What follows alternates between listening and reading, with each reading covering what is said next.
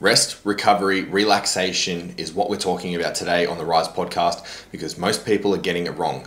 When it comes to anything to do with rest and recovery, if you're actively doing, you've got it wrong. The thing that I value more than anything is three things. It is authenticity, it is transparency, and it is vulnerability. Appreciate you for being here. Let's get into the video. Welcome to another episode of the R.Y.S.E podcast. I'm Dave, and today, like I said, we're talking all about rest, relaxation, sleep, and recovery. The reason why I want to bring this up is because in my 12 and a half years of being a personal trainer, I have seen people smash, absolutely annihilate themselves inside of the gym, which has been great because they've got great results. At the same time, a lot of the people that I've worked with have been, I don't know, like type A personality sort of thing, just want to smash and grind and push and, you know, all the things because they're the motivated ones. They're the ones that pay for a personal trainer to get them to the next level of conditioning or strength or whatever it is. When it comes to rest, relaxation, and recovery with those people, you have to kick them out of the gym. You have to force them to do absolutely nothing. And that's one of the biggest problems. It's because I don't know when this trend started of cold plunges and saunas and fucking compression leg things and all the rest of it for recovery. But it's wrong. It's not completely wrong. There's room for all of it. However, its majority of it is wrong. To rest and recover from training, you need to do nothing.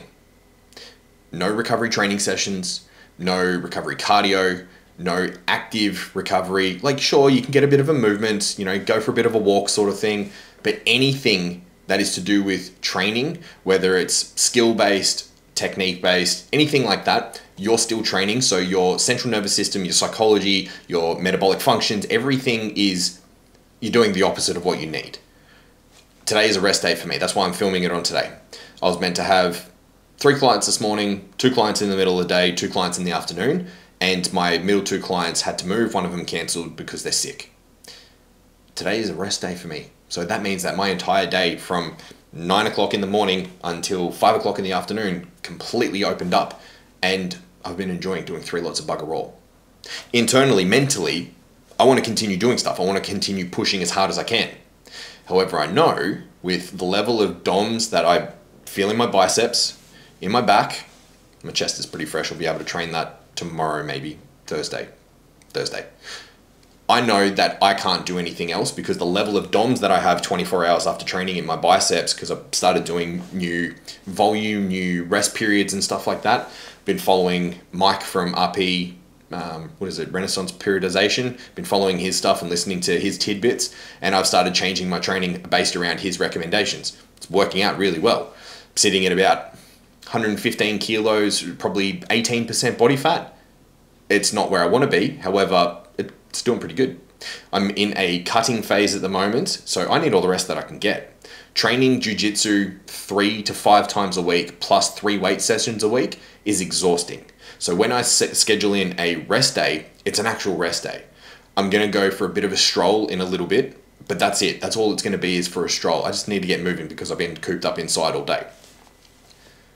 The best underutilized performance enhancer for any kind of training stimulus, even mental recovery, is sleep. If you're not sleeping between 7 and 9 hours per night, you're robbing yourself of getting back to what your baseline is, getting back to your best, especially as a bloke. One thing that happens when you're stressed out of your mind, too much training, too much work, you know, too much misses nagging in your ear, whatever it is, when there's too much and you're in overload, you're about to go into overwhelm, burnout sort of thing, your testosterone production plummets. Your appetite goes through the roof. Your satisfaction hormones in terms of insulin and leptin, they reduce, and you end up wanting to binge eat. You get a little bit more snarky. Testosterone plummeting means that effort doesn't feel good anymore because you don't have the same level. Estrogen rises. Like, all these things are going on because you're stressed out of your mind. And the best thing that you can do is go to sleep. Give yourself a solid 9 hours sleep. If you have weekends free and you don't have kids, you can go to bed at a reasonable time and sleep. Maybe, you know, use some THC oil or something like that to get you to sleep if you don't like going to sleep that early. But you can sleep. That is the number one thing that you can do, is to do nothing and just rest and relax. Like today, I'll play a little bit of Xbox, I've listened to some podcasts, made some content, made some hypnosis tracks. I've been doing stuff, but I haven't been in the gym. I haven't been at jiu-jitsu. I fucking want to because I live in the gym, but it's my rest day. And if you're not resting at least 1 day per week, you're shooting yourself in the foot. Majority of the time when it comes to beginners, when they get into the gym, I just said I did some member outreach at the gym yesterday, and there's a guy in there. He sent me a text message saying, I've fallen off my routine. You know, I started really good. You know, I was going every day, and then work got really busy, and I got busy with the kids and stuff like that. I don't have time. Bullshit. Everyone has the same 24 hours in a day. Yes, everyone has different circumstances, but it's up to you and your values what you prioritize. Because we all have the exact same 24 hours a day. Me, I'm a 35-year-old father who's a personal trainer, hypnotherapist, and all the other things that I do. I can still train 7 times a week. My life is health and fitness. Your life isn't health and fitness, not unless you're very similar boat to what I am. I have all of the pressures on my shoulders to provide, to secure, to look after my family, to nurture, to all that sort of stuff. The same that you guys do. And I choose because my life is prioritized in a way that I can train as much as I can recover, I should say. So here's something interesting. If you're waking up as a bloke without a morning hello, you're not doing well. If you're not waking up in the morning with, old mate saying hello, you're probably stressed out of your mind, probably burnt out, not sleeping enough, too much caffeine, just too much. You need to pull back. You need to start putting too much into rest and recovery. I know for myself that being a previous steroid user, that my natural system, it's not good. I have to use things like, ashwagandha and tonkat ali and shilajit, all these other things to be able to give myself a natural boost because I fucked with myself when I was young. If you're not having the arousal first thing in the morning, or it takes a little bit to get you in the mood sort of thing, you're so tired, you don't even want to be intimate, that's a massive red flag. And that's not just for men either. Women, if you don't have libido, if you don't have life force, you have nothing. One of my favorite books, and I talk about it a lot on the channel, is Think and Grow Rich. There is an entire chapter dedicated inside of that book based on sex transmutation. Based on how important our sex energy is to everyday life, to make manifest, to, going and fucking kicking goals. Ultimately, everything comes down to our life force and libido. And our life force as a bloke is our testosterone, and for women, it's estrogen, progesterone. When you have none of that, life sucks. The lowest my testosterone has been on the Australian scale is I think it was 8.5 last time I had it measured years ago. That sucks. That's like suicidal ideation. That's not sleeping very well, rapid weight gain. It's not a good place to be. You need testosterone. And yes, obviously, disclaimer, I'm just a personal trainer. I don't have a degree or a doctorate in endocrinology or anything like that. We've all been around the bodybuilding forums. We've all, listened to the pros talk and, on T-Nation, the Shadow Pro and stuff like that. The information's out there. And your own body if you've studied, if you've, used gear and stuff like that yourself. So obviously I'm just making wide sweeping generalizations. I'm not talking specifically to one person, but if it resonates, there's probably a reason. If you're not aroused the same way that you get aroused to eat food, think of it. When was the last time that you went out for, burgers and ice cream or something like that? And all of the desire factors were there. You were thinking about the meal pre-meal. You couldn't wait to get your hands on it. You didn't even know what you were going to choose, but you were just so damn excited. You were so hungry, even to the point of maybe being hangry. And then you get that thing, and it's the most orgasmic, sensual experience. All of your senses are going off. You're really enjoying your burger and your fries and your drinks and all these sorts of things. And you go grab your ice cream and it's so gluttonous and so over the top. And then your body finally starts releasing the right amount of leptin to say, hey, we're no longer into this anymore. And maybe the last few bites of your ice cream you don't want and you throw it out, or you give to your partner, or you binge eat like I used to. That's what our bodies are meant to do. Our bodies are intuitive. They're meant to give us signs, signals, and feedback so that we know what's going on internally. So again, the analogy that I use for food is the same that I use for being aroused for anything. Being aroused for your relationship, for intimacy, for going to the gym, getting your work done in your business, or whatever it is. There is an arousal factor with everything. And if you're just not that aroused, there's a fucking problem. You're not resting enough. Now, I know I said a bit of a gripe with the active recovery sort of thing. And I've done it. I love ice baths. I hate the sauna. The sauna can go suck a dick. But when it comes to anything to do with recovery, sleep is the number one. Supplements don't do shit. Supplements aren't going to help you recover. They might give you a few little percent here and there. But the thing with supplements, they're designed to supplement your nutrition. Yeah, we've got fake food in the world, but you know, it is what it is. You should be able to eat everything. Go back to the Australian Dietary Guidelines from 10 years ago. The 2 and 5 rule. 2 pieces of fruit, 5 serves of veg every single day, lean protein, little bit of fat, and then you're pretty much golden. If you do that, you'll get the results that you've always wanted. But most people don't, because they're not about to switch things up to go from having a case of beer down to a 6-pack of beer when they go around to a party or whatever it is. And instead of having, 6 beers a night, they swap it down to 1, or going and eating a tub of ice cream, go for a cone. Like that swapping campaign of managing your expectations, managing how much food that you can consume, everything in moderation, that shit works. Like I said, I've been a personal trainer for 12 and a half years. I can diet people. I can legally diet people. I'm covered to diet people. I've done it for so long. Hundreds of people gotten into shape. And the food that you enjoy eating goes into your nutrition plan. You don't need to cut things out. Carbs are not evil. Fats aren't evil. Protein isn't evil. Meat isn't evil. There's no inherent good or bad when it comes to food. Food isn't a moral judgment. Food is fuel. Food has protein, fats, carbs, micronutrients inside of it. Sure, some of the packaged stuff has preservatives. Everyone wants to demonize numbers and codes and all that kind of stuff. Stop overcomplicating life. Eat real food. Go to the gym, train hard, but then fucking recover, sleep well, do everything well.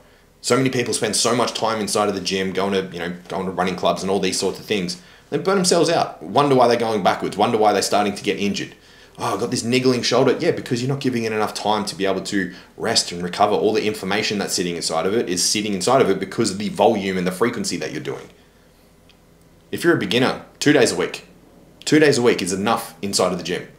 If you're more towards an intermediate, start bumping it up to 3.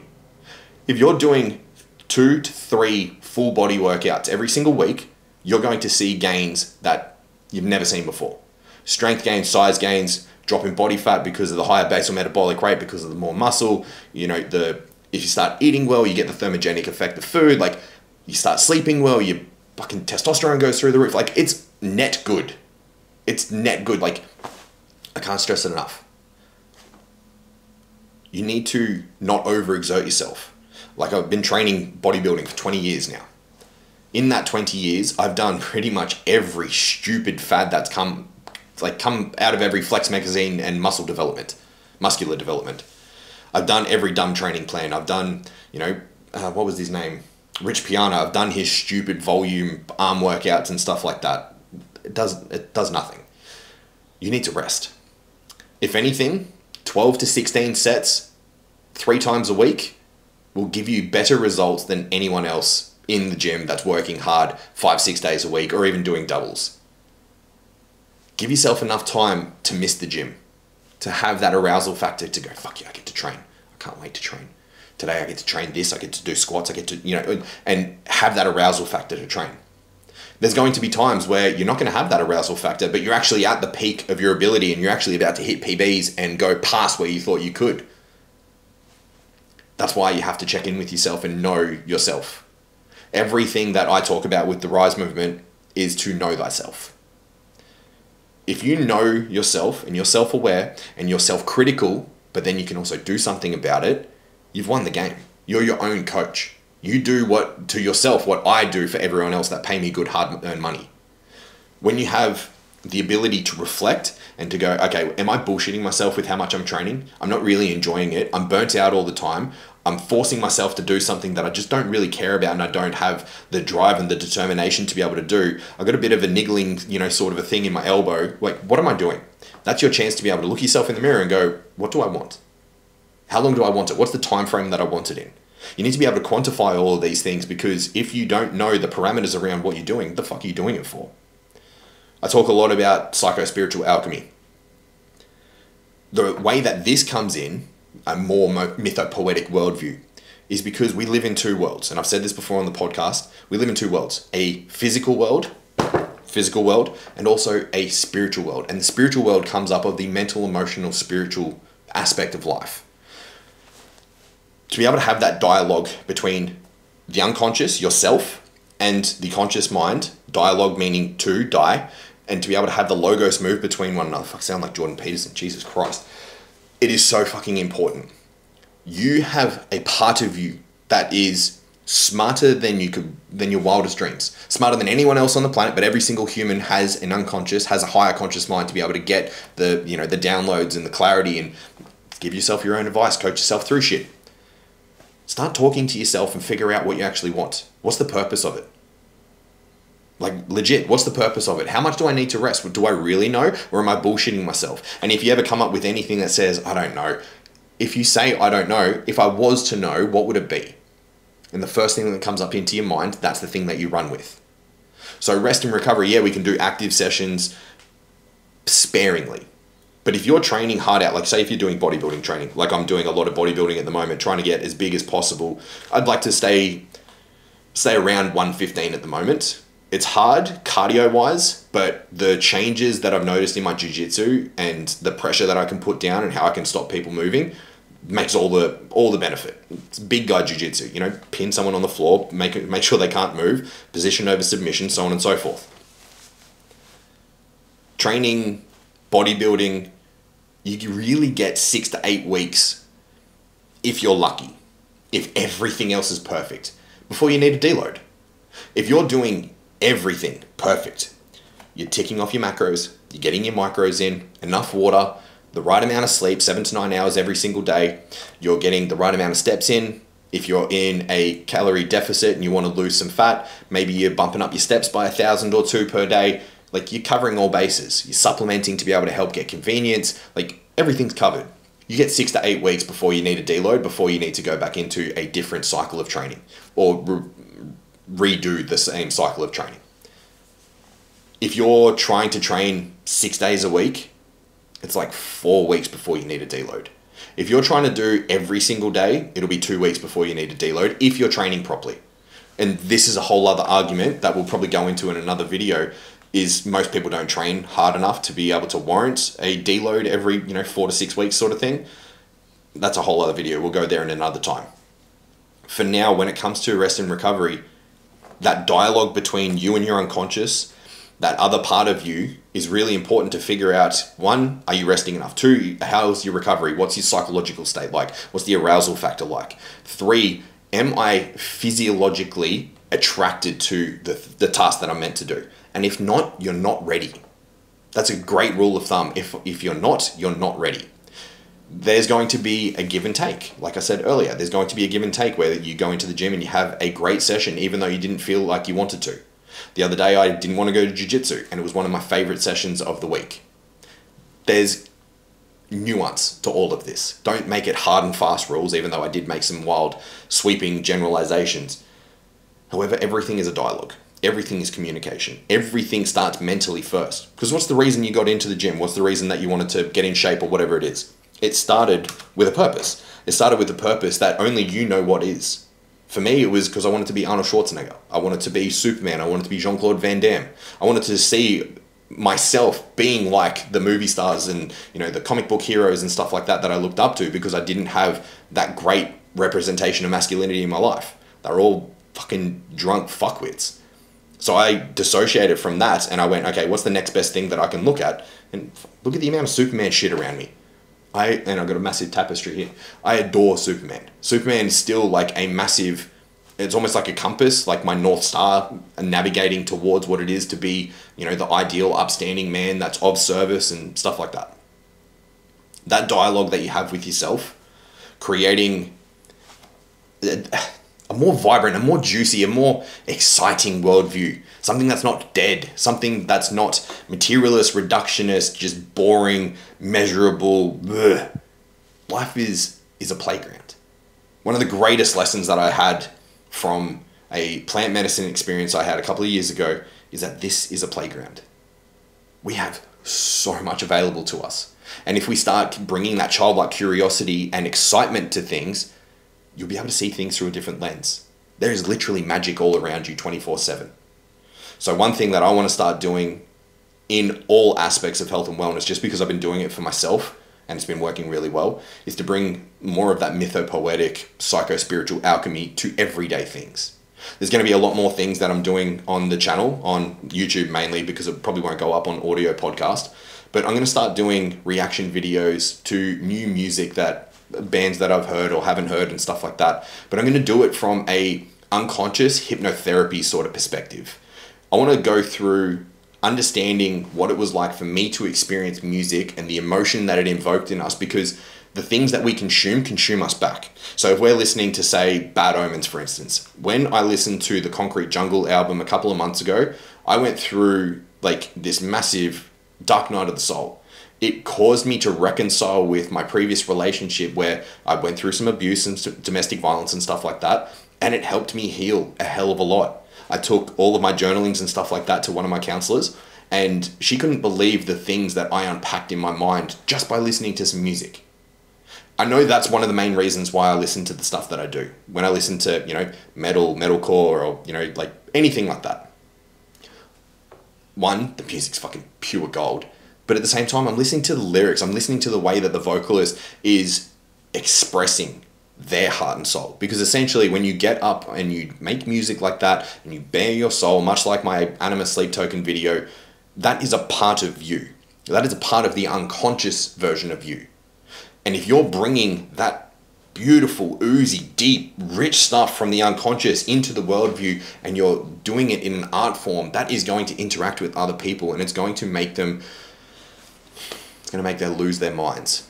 Look at Beatles hysteria, look at, Bon Jovi, all of the hair metal phases that we went through. Look at Michael Jackson. Look at the hysteria that they've all created from the music, from the lyrics. There's magic inside of the words that we say. Abracadabra. Ancient, I think it's Aramaic or Hebrew. I speak, therefore I create. So imagine what singing does. And now imagine if you're singing along to some music that has some pretty negative lyrics, some pretty disgusting sort of stuff. What's the emotion that's going to be invoked inside of you? What is the thing that your unconscious is going to consume from that music into your psyche that's going to make you feel, think, and act in certain ways? What about all the hip-hop lyrics? Guns, women, fighting, drugs,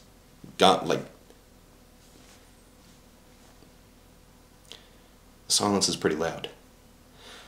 Just remember that everything that you consume consumes you back. This could probably be 2 podcast episodes, but I'll probably just put it up as once and just use it for clips.